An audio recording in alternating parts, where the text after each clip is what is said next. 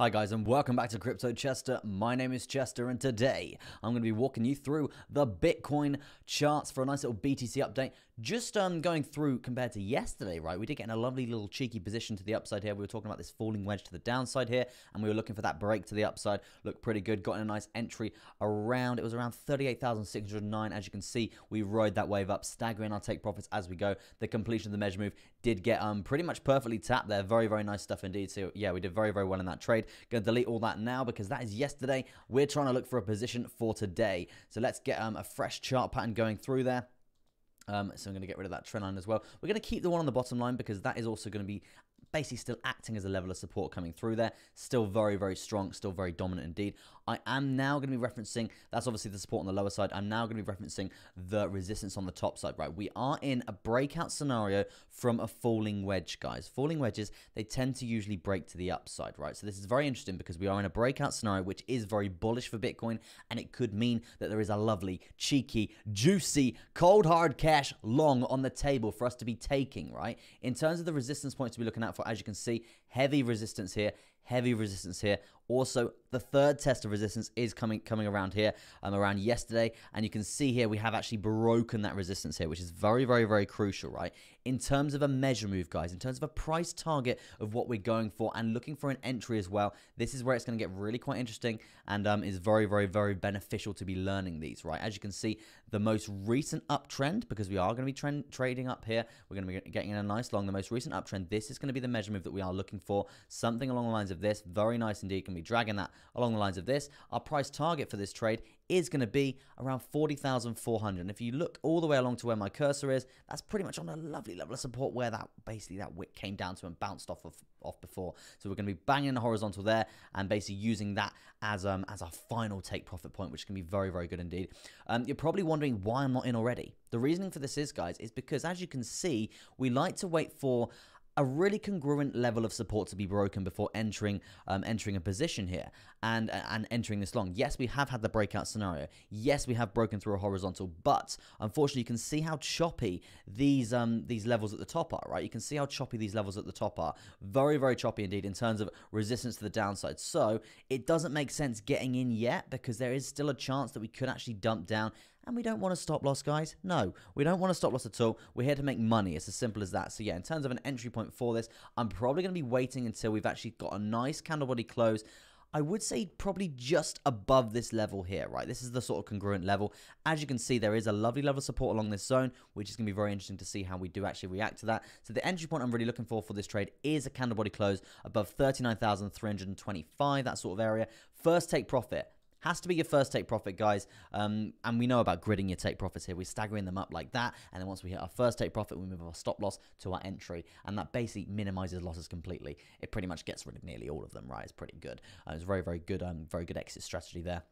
So in terms of the first take profit, we're probably looking at something around 39,548. And as you can see here, guys, there is multiple chances that we could hit that. In terms of percentages now, let's get some percentages up because this is where it gets really interesting. So I'm not going to get into a position until we've got a candle body close here. So our first take profit point is going to be around a 0.5%, which, hey, that's not bad. And I know you guys are leverage junkies, slapping your veins out there. So yeah, you're probably going to be making a little bit more than 0.5% on that. But obviously nothing I say is financial advice, guys. Please, please, please go do your own research. This is for educational purposes only, but yeah, that's what I'm going to be looking for, around the 0.5% for a first take profit, and we're looking at around a 2.79% gain for the day there, which is pretty bloody amazing if you ask me, right? In terms of a second take profit point to be looking out for there, because we know how I like to trade, guys. I like to have my take profit stagger. We're looking for around 4 take profits there.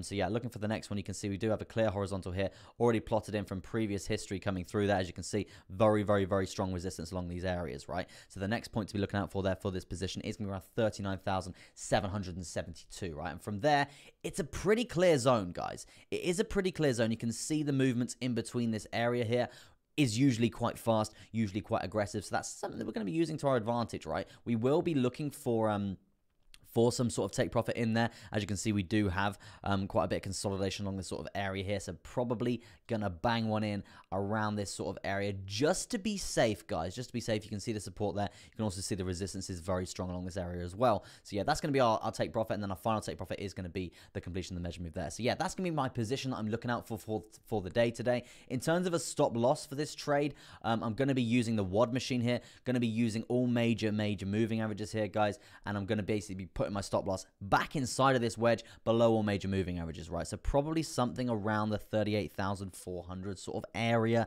That sort of area is what I'm sort of looking for this position there, because we do and will have a lot of support to the lower side here. So if we do actually come down, we've got a very high chance in just having a retest of this zone and then basically just bouncing it back up and hitting those juicy take profits coming through there. And as you can see, we are pumping as I'm talking there. Amazing stuff. In terms of the RSI, guys, let's have a little look at the RSI on the shorter term time frame here, because as you can see, we did see a break to the upside yesterday from this trend line that we were talking about, and obviously that was the falling wedge trade that we were talking about. The break to the upside there made a lovely pretty penny there. I would say we are clearing highs now, guys. We are clearing highs, but we're not clearing highs in terms of where we were on the chart, right? So what does that tell us? It tells us there's potential for a bearish divergence to be forming, guys. A bearish divergence to be forming, which is obviously going to be meaning momentum to the downside, right? It's a bearish chart pattern to be basically playing out there when you are getting highs on the RSI and you're not breaking the highs here on the chart in terms of the price, right? So if we do come up to 39,400 or something along lines of that, and we do see a clear rejection coming through in terms of selling power, then that is going to be a confirmed bearish divergence,